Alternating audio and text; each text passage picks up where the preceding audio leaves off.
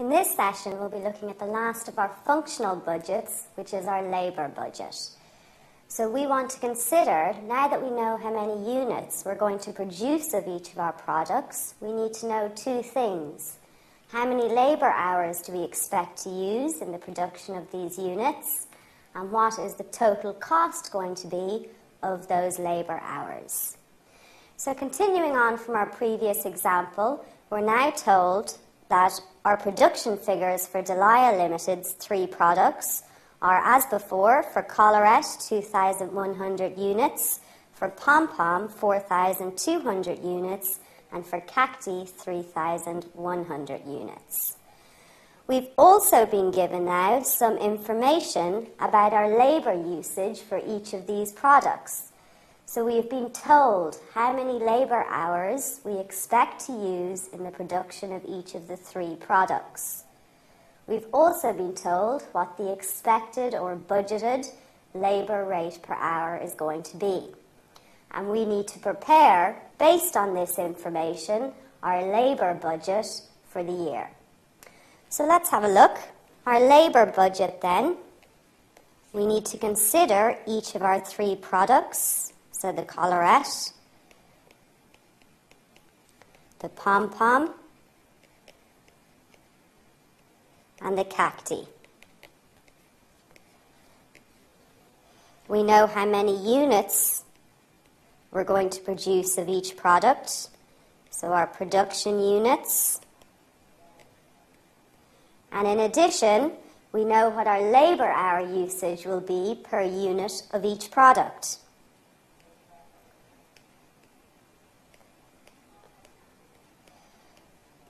So picking up the information from the question, for the Collarette, it'll take 4 hours per unit. For the Pom Pom, 6 hours per unit. And for Cacti, 8 hours per unit. The first thing we need to do then is very simply calculate what is our total labour hour usage going to be. This should be a straightforward calculation. So our total labour hours for the Collarette will be the 2,100 units multiplied by 4 hours per unit. And that will give us a total of 8,400 hours. Very straightforward. Likewise, for the Pom Pom, we're going to produce 4,200 units. Each unit should take 6 hours to produce, so our total labour hour usage will be 25,200 hours. Finally, for the Cacti, we're going to produce 3,100 units multiplied by 8 hours per unit, gives us a total of 24,800 hours. And so we've completed the first part of our labour budget. We know what our expected labour hour usage for the year is going to be.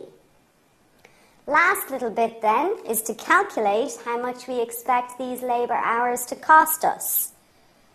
For this, we need to look at our labour rate per hour. And we're told for each of the 3 products, our labour rate is going to be £8.50.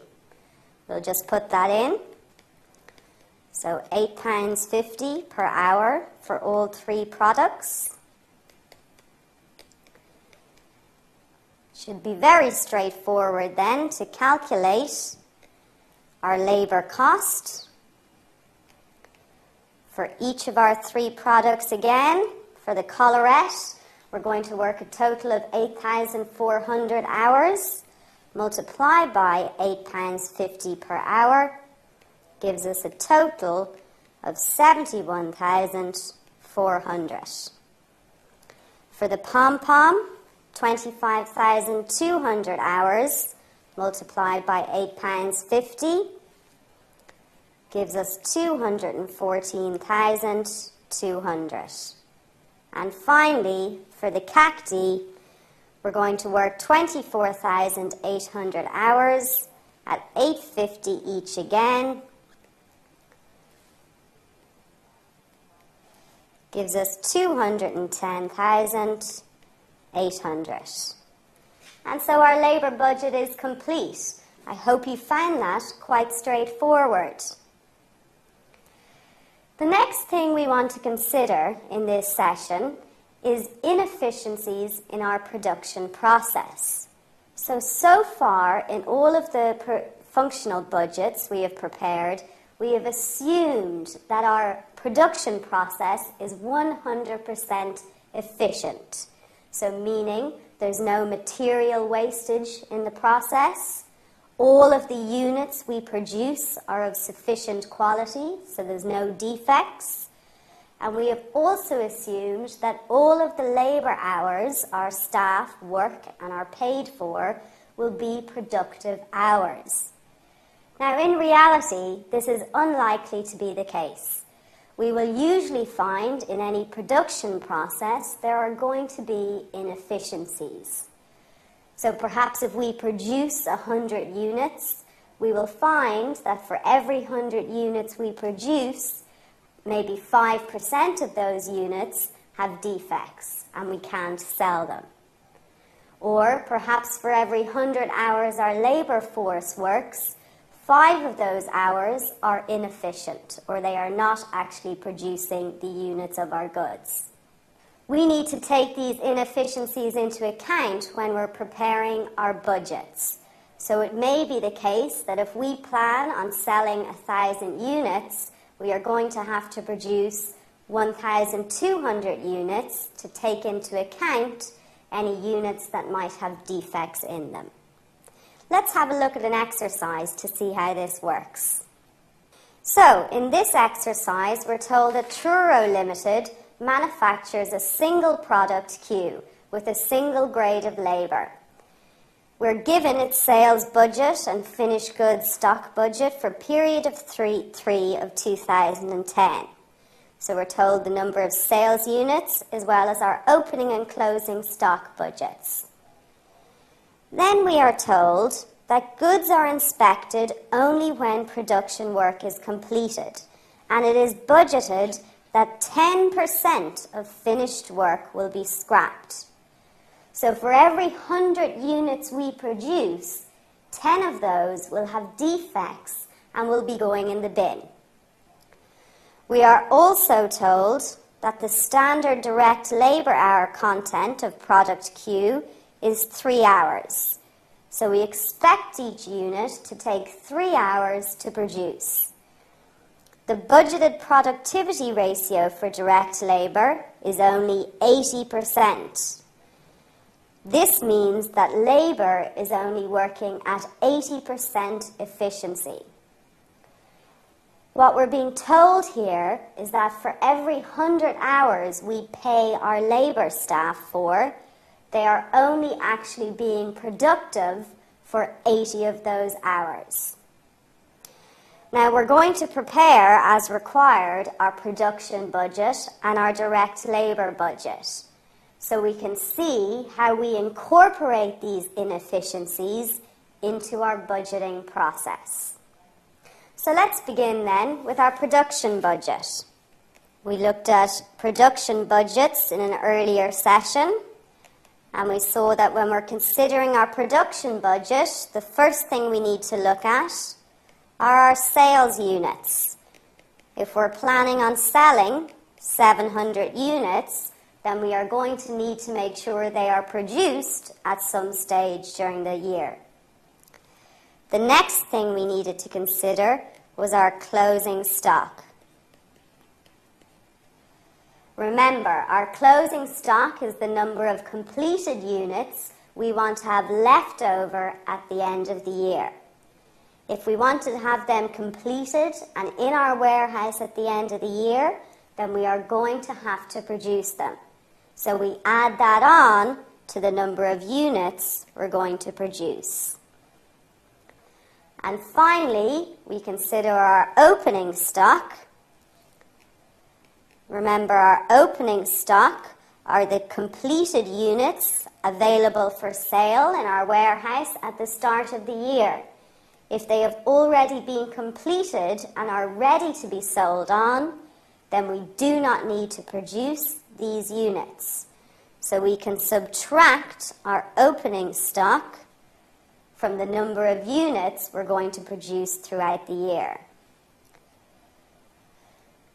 So we find then the number of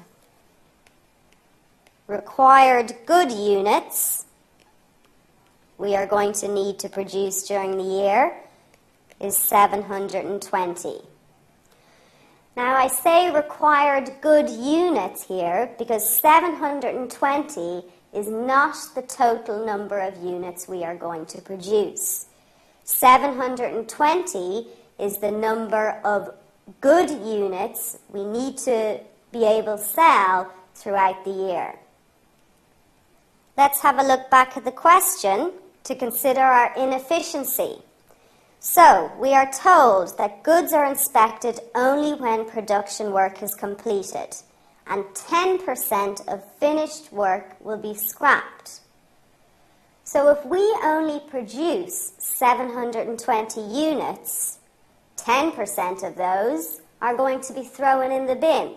So we're not going to have enough units to meet our sales and our opening and closing stock budgets.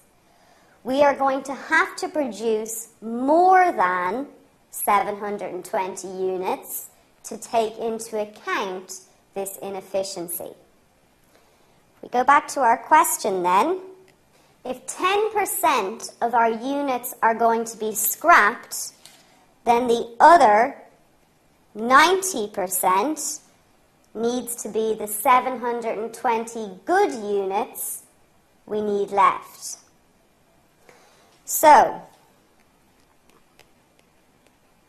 our scrapped units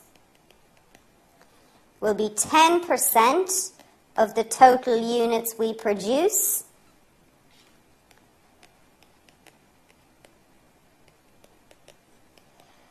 And our required good units will be the other 90%. So, we know that 90% of our total production units has to be 720. So we can use this to calculate how many units do we need to produce in total. So what is our 100% figure? We can calculate this very simply by taking our 720 divided by 90% and multiplied by 100%. When we work that through, we will get 800. So, now we see we are actually going to have to produce 800 units. And of those 800 units, what's going to happen? 10% of those units will be scrapped. 10% of 800 is 80, which will leave us with the 720 units that we said we needed. And that's our production budget complete. Now, the next part of our question asks us to prepare the labour budget. So let's remind ourselves, what have we been told about our labour hours for these units? We're told that each unit will take 3 hours to make. However, our labour force will only be productive for 80% of the time we pay them for. So the first thing we're going to do is calculate how many productive labour hours do we need to produce our 800 units. And then we're going to have to add on a certain number of labour hours to allow for this inefficiency in our process. So let's have a look. Our labour hours per unit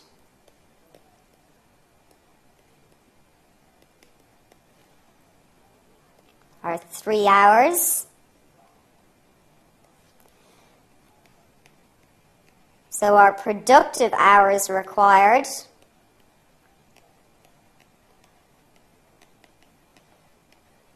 will be 800 units multiplied by 3 hours per unit.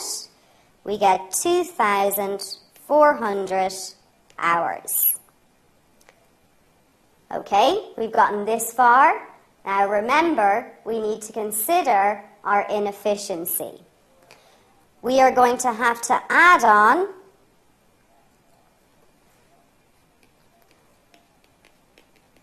our inefficient or unproductive hours paid. We are told that our labour staff will be productive for 80% of the total hours they're paid for.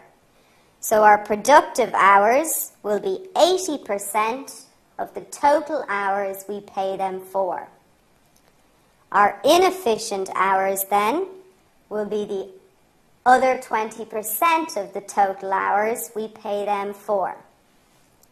So our total hours paid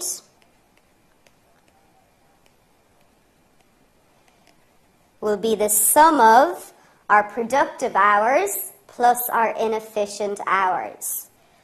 We know that our 80% productive hours has to equal 2,400 in order to meet our production budget.